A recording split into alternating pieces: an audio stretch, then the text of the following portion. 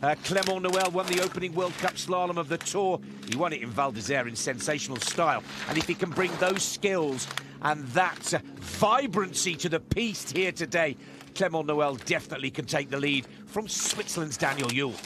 Energy is looking good here for Clement Noel. Very strong in the top of the turn, 0.52 of a second he still has on the green.